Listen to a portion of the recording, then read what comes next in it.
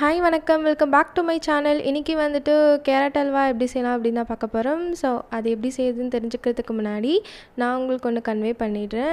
Next week வந்துட்டு நான் நோய் எதிர்ப்பு சக்திக்கான ஹெல்த் ட்ரிங்க் வந்து நான் அப்லோட் பண்ண போகிறேன்.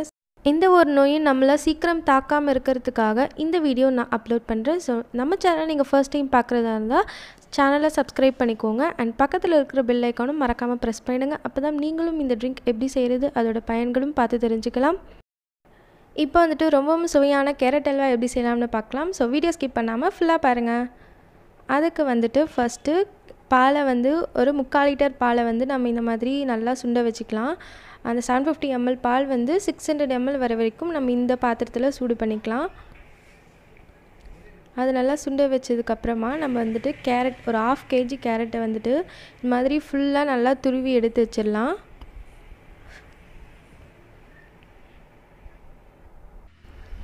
இப்போ வந்துட்டு நம்ம துருவி எடுத்து வச்சுருந்த அந்த கேரட்டை வந்து இந்த மாதிரி கொஞ்சம் கொஞ்சமாக எடுத்து இட்லி குண்டால் நம்ம வச்சிடலாம்.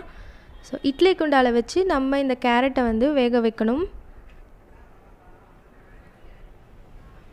அதுக்காக நம்ம இந்த மாதிரி எல்லா கேரட்டுமே அதுக்குள்ளே போட்டுட்டு நம்ம இந்த மாதிரி ஸ்ப்ரெட் பண்ணி விட்டுறலாம்.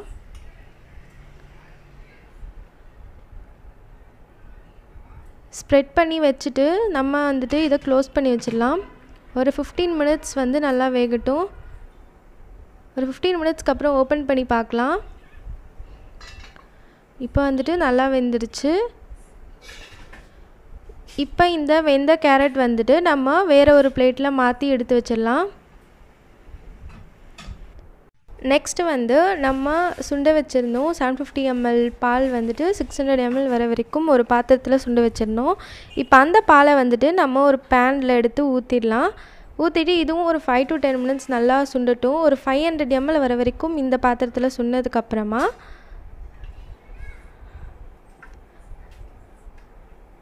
நம்ம வேக வச்சு எடுத்து வச்சுருந்த அந்த கேரட்டை வந்துட்டு இந்த மாதிரி நல்லா பால் பொங்கு வந்ததுக்கப்புறமா அந்த கேரட்டை கொஞ்சம் கொஞ்சமாக ஆட் பண்ணி நம்ம வந்துட்டு ஃபுல்லாக கலக்கி விடலாம். இந்த மாதிரி கொஞ்சம் கொஞ்சமாக ஆட் பண்ணிவிட்டு நம்ம கலக்கலாம்.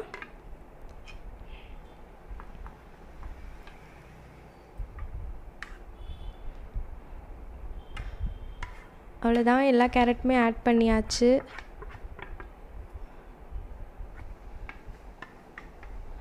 இப்போ வந்துட்டு நம்ம ஃபுல்லாக கலக்கி விட்டுடலாம்.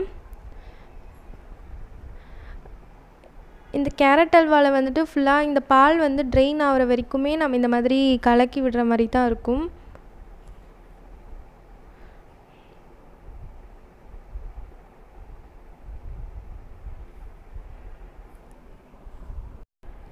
நெக்ஸ்ட்டு வந்துட்டு கேரட் வந்து நல்லா வெந்துட்டு அதுக்கப்புறம் இந்த மாதிரி நல்லா பொங்கு வந்ததுமே நாம் ஒரு 300 கிராம் சுகரை வந்துட்டு அதோடு ஆட் பண்ணிக்கலாம்.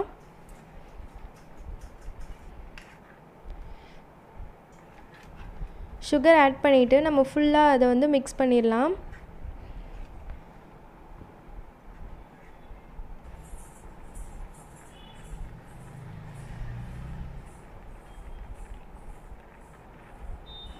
அந்த பாலோடு வந்துட்டு இந்த கேரட் வந்து வேகிறதுக்கு கொஞ்சம் டைம் எடுக்கும். அதனால் நம்ம வந்துட்டு ஃபுல்லாக மிக்ஸ் பண்ணி தான் விடணும். சுகர் வந்துட்டு உங்களுக்கு போதுமானு டேஸ்ட் பண்ணி பார்த்துடுங்க. டேஸ்ட் பண்ணி பார்த்துட்டு உங்களுக்கு வேணும்னா இன்னும் கொஞ்சம் கூட ஆட் பண்ணிக்கோங்க. இப்போ வந்துட்டு நம்ம 2 ஸ்பூன் நெய் வந்து ஆட் பண்ணிக்கலாம்.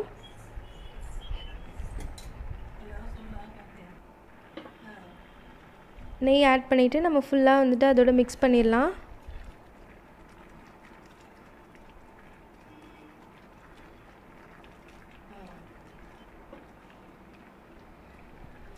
இப்போ வந்து நம்மளுக்கு ஓரளவுக்கு நல்லா கொதிச்சு வந்துருச்சு. ஸோ எல்லாம் கரெக்டாக இருக்குன்னு டேஸ்ட் பார்த்துட்டு நம்ம க்ளோஸ் பண்ணி வச்சிடலாம். ஒரு 10 to 15 மினிட்ஸ் க்ளோஸ் பண்ணிவிட்டு ஓப்பன் பண்ணிடலாம். இப்போ வந்து பால் வந்து ஓரளவுக்கு நல்லா ட்ரெயின் ஆகிடுச்சு. ஸோ இந்த ஸ்டேஜில் வந்து நம்ம ஒரு 2 மினிட்ஸ் கலக்கி விட்டோம்னா கரெக்டாக வந்துடும். ஸோ க்ளோஸ் பண்ணி வச்சோம்னா நம்ம அப்படியே வெட்டுறாமல் நடுவில் எடுத்து நம்ம கலக்கி விடணும். ஸோ நான் வந்து இந்த ரெசிபிக்கான இன்க்ரீடியன்ட்ஸ் எல்லாமே வந்து டிஸ்கிரிப்ஷனில் மென்ஷன் பண்ணியிருக்கேன். ஸோ நீங்கள் அதை ஒன்ஸ் பார்த்துக்கோங்க. ஸோ இந்த மாதிரி நம்ம ஒரு 2 மினிட்ஸ், ஒரு 2 to 5 மினிட்ஸ் நம்ம இந்த மாதிரி மிக்ஸ் பண்ணுற மாதிரி இருக்கும். ஸோ இன்னொரு பக்கம் வந்துட்டு நம்ம ஒரு 2 கரண்டி நெய் ஊற்றி அதுக்கப்புறமா 50 கிராம் முந்திரி போட்டு ரோஸ்ட் பண்ணி நம்ம கேரட் அல்வாவில் போட்டாச்சு. அதோடு போட்டு மிக்ஸ் பண்ணிடலாம். ஸோ அவ்வளோதான், நம்ம கேரட் அல்வா ரெடி. ஸோ இந்த ரெசிபி நீங்கள் ட்ரை பண்ணி பார்த்துட்டு கமெண்ட் செக்ஷனில் ஷேர் பண்ணுங்கள். இந்த வீடியோ உங்களுக்கு பிடிச்சிருந்தா கண்டிப்பாக லைக் பண்ணுங்கள், ஷேர் பண்ணுங்கள். அண்ட் இந்த வீடியோவை ஸ்கிப் பண்ணாமல் ஃபுல்லாக பார்த்ததுக்கு ரொம்ப நன்றி அண்ட் தேங்க்யூ.